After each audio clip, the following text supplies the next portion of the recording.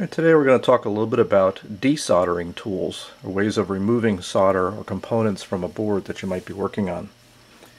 And today, with a lot of surface mount components and things like that, one of the more popular methods to desolder components is using a hot air reflow pencil or hot air reflow station. Unfortunately, I don't have one of those, so I won't demonstrate that, but we'll talk about some of the older, more traditional tools that you might have available to you. One of the more common ones and still very popular and easy to use is something called solder-wik. One of my YouTube subscribers referred to it kind of like a sponge for solder, and that's kind of almost what it is. Solder-wik is really nothing more than a braid made up of fine copper wires, and allows you to essentially pull solder off a board by letting the solder flow into this wick, if you will. So we'll demonstrate that in a little bit. Two other very popular tools are these vacuum operated desoldering tools. There's one called a solder vac. I've also seen these called a solder pullet, and we often just call them a solder sucker. And basically a spring-loaded thing, we'll demonstrate this in a moment, to basically create a little vacuum to pull solder off the board after you melt it. And that's a very popular kind of plastic one. Here's a little metal aluminum one that also works really well. So I'll demonstrate that. And also I'll show you another neat little tool. One of my new favorite little tools in the shop here is this Hakko Model 808 desoldering tool. And it basically is a powered version of the little solder puller. It's basically got a soldering iron tip that's hollow with a little reservoir here and a vacuum pump all built in to the handle. So it makes it really easy to desolder components. So we'll go take a look at that. But so let's first take a look at some of these other parts and components here. So maybe we'll start off by looking a little bit at the solder-wik and how you might use that. So I'm just going to lay this down here. And this is an example. Let's just grab a board down here and see if I get that positioned underneath the camera. And I've got my soldering iron over here. I'll clean it. And the way the solder-wik works is you just lay the wick down on the part or on the solder itself that's on the board, and heat the wick up. And solder generally will follow the source of the heat, so it'll follow the iron. Okay, so if we lay the solder wick down here, I've got a little fillet of solder that's sitting right here. That's kind of soldering a shield on the other side of this board. If I lay the solder wick in there and put the iron on it, we'll see solder kind of flowing into the wick. Okay, we pull that out of here. I've taken a lot of solder now off of that joint. It's all kind of in the wick here, and I can kind of see it all in there. I'll pull a little more wick out here. You have to be a little bit careful when you do this, because the wick is made of copper and it conducts heat. So if you're holding on to the wick with your fingers, it could get a little hot, and before you even know it.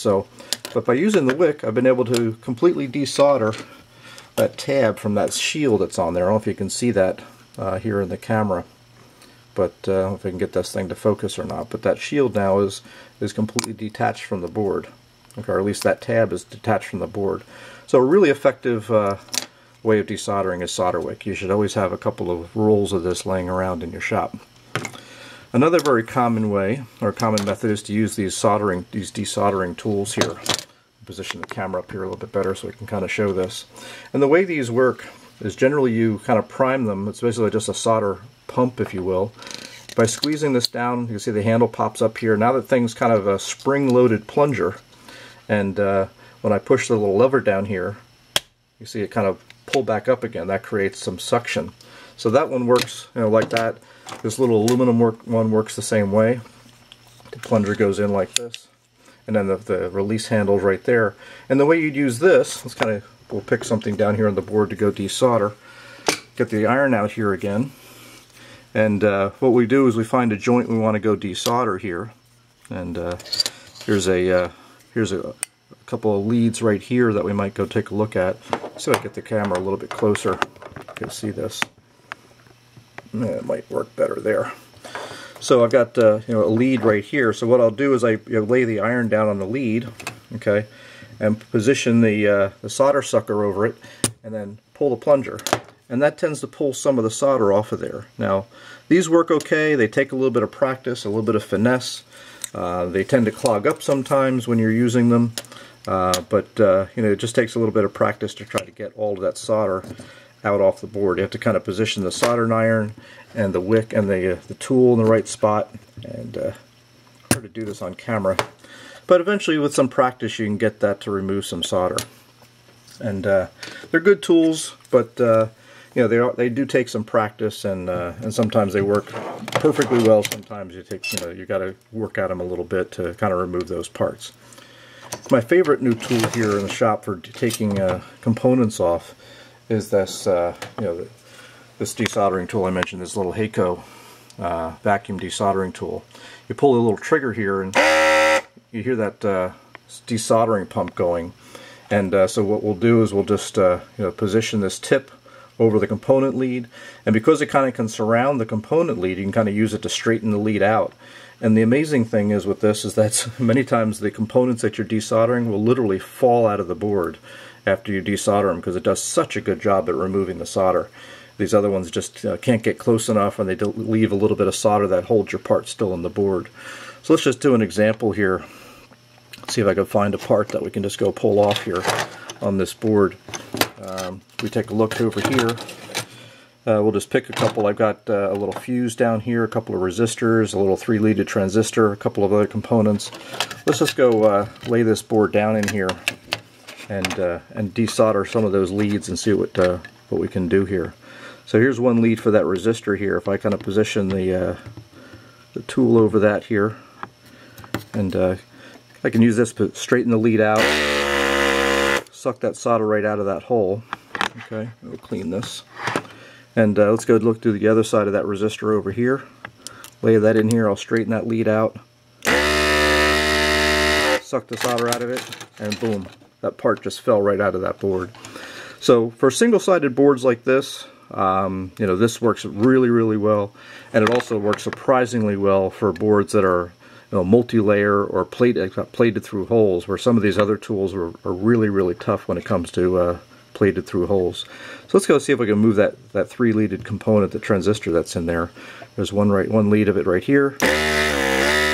We'll suck that lead out of the solder out of there. Let's do the center lead here. Suck that one out, and let's grab the 3rd lead here. And that part is ready to pop out of there. I could just go grab it. Voila, there it is. So real easy to go repair parts. So this is one of those tools that not everybody has, but if you're going to do any kind of repair work or salvaging of components and things like that, it's well worth saving up to pick up one of these tools. So anyway, those are a couple of kind of more old school desoldering tools that you might find useful in the shop. And who knows, maybe one day we'll have something here to do with like a hot air pencil or one of the other types of reflowing techniques. But this is some pretty good tools for some through hole type work. Anyway, thanks for watching, and I hope you found it enjoyable.